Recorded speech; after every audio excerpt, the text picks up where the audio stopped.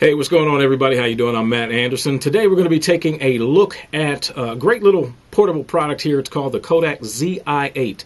If you want to be able to get out in the community and shoot some video and you don't necessarily want to lock down your cell phone, here's a great little piece here. It also has got a number of features that allow you to get up and online pretty quickly. So if you're looking for a portable camera under $100, this is probably one of the ones that you want to consider in terms of its color quality, image stabilization, and some other little features here that allow it to be a great little piece to have in your pocket. So when you're out and about, you can go out and get some great video. Let's take a look at it. But looking at some of the features of it, it's really kind of cool because it's just such a small item. It's literally about the size of my iPhone, which is really, really cool. I mean, it's about the same size and width of an iPhone. So you're good to go in that sense. But what's really cool about this, if you're shooting video for blogs or vlogs or whatever, and you want to be able to get it up on the web pretty quickly, you can do that with this built-in USB port on the piece here, on the Zi8, which is always kind of gives me a challenge getting it out, but once I get it out, it's kind of cool. It's built-in USB, and that way you don't have to worry about trying to pull out the SDHC card and finding an adapter to be able to ingest it into your computer and get it up online. You can actually just stick this straight into your computer, bam, and you're good to go. It actually records on SDHC media. You look right here, and this one I have in here is 16 gig, and it actually records great. I mean, it holds a lot of video. It holds a lot of video. So if you're looking, hey, I need a lot of space to be able to record, it can take a 32 gig card if you like. All right, let's go ahead and turn it on here. You look at here's a button on the side, and that's your on button. Little red light comes on, and bam, it starts to boot up, and hopefully you can see that there. And actually what you do, if you punch this little camera right here, if you can see, there's a little camera icon right there. You click on that, and it actually shows you these formats that you may want to use. Of course, you can shoot in, like I said, WVGA. It actually takes stills also. So you can take stills if you're shooting in the WVGA, which is very, low resolution, 720p. At 30 frames. This is 720p at 60 frames.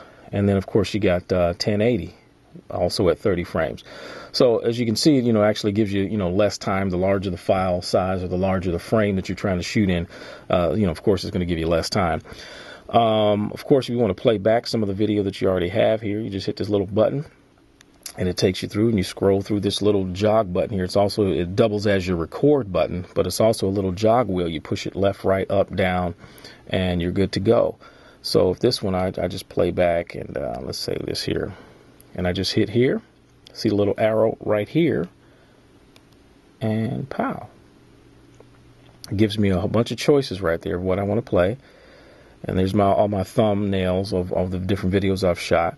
There's a little red box around the one at the top left here. I'm going to select enter, just push this button in, and it's actually playing back the video, as you can see there.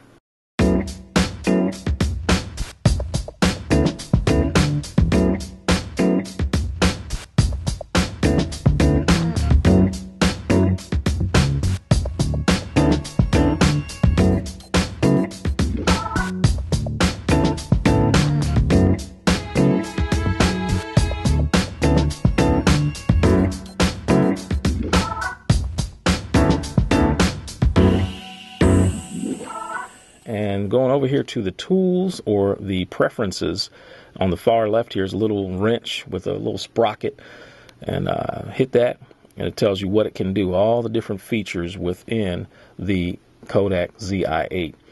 Of course, you can adjust your date here on the first one. It tells you if it's going to be NTSC or PAL, which is, basically European or Asian countries use that particular format. I'm here in the US, so of course I'm leaving it on NTSC. This is for controlling, the kind of contrast that you have on the screen. If you want the audio on, it's got a built-in microphone. You can control that, which is kind of cool. You can control the input level there on that. That's one of the things that some of the smaller items or lower ticketed items that are small portable recorders like this, point and shoot, don't have sometimes. So this is really kind of a cool feature. And actually it's called the EIS. I called it the OIS, but actually it's the EIS, electronic image stabilization is what it's called here. So if you want that and you want to keep it safe and sturdy and not shaking a lot when you're doing a lot of handheld shooting, that's kind of cool. And then let's see, if you go over here to this little bracket around the human being, that actually focuses, which is really, really cool. It gives you like a little focus or bracket. It follows the person or follows the item that you want to stay in focus as you're moving around from one place to another. And if I were to format my card, this would, of course, erase everything on the card right there. Don't want to do that. And this little eye here is if I were to need to update the firmware. So I'm sure Kodak at some point will be coming out with some sort of firmware update so we could actually, I don't know if they want to decide at some point to put 24p into this, or that would be real kind of cool. But other than that, that's pretty much it. It's really kind of a cool thing. I'm going to show you some footage from what I've been able to shoot with this Kodak Zi8. So if you're looking for something here, only thing is really kind of a challenge with this thing here is there's no, if I'm like trying to shoot myself, I can't tell if I'm in the frame because there's no flip out window so you can actually see yourself while you're recording yourself. Another kind of a cool feature, and let me turn this thing off here, or items rather, I should show you the battery so you know what you got here. It's not AA, and it's one of these proprietary batteries, which is, I would highly recommend getting at least one other backup with it. So, the thing about it is you just got to charge it up while it's in it, and you're good to go. All right, well, that is the Kodak Zi8. And what didn't I show you? Did I show you that? Oh, there we go. And it's your macro feature right there. So if you want to shoot like bugs or something up really close, or flowers, you can do that. And then it looks like a mountain range right there as well. And that's for, shooting landscape or things that are a little bit farther away. Oh, I forgot to tell you. It's also got a built-in mic jack here. So if you decide you want to plug in an external microphone, that is very, very, very cool. Although the microphone that's in it is pretty decent, but if you really want to control it and focus your microphone and your audio input, you can do that with the microphone jack right here. And HDMI out. Boom! That is really, really, really cool. With your HDMI out right here, which is essential if you really want to get high quality video coming out of the unit. And of course, you're charging dock, your port there for your recharger when you plug it into the wall. All right, the Kodak Zi8. All right, well, that wraps up our product review for the Kodak Zi8. Great little small camera here to be able to get video up and online pretty quickly. Store your memories, of course, on a small SDHC card so you can have them, for future posterity or blogs or vlogs or whatever it is that you want to do to be able to capture images or stills. Of course, it takes some decent little still images also. It's not a bad for 99 bucks at B&H or Adorama. Great little camera. The Kodak Zi8.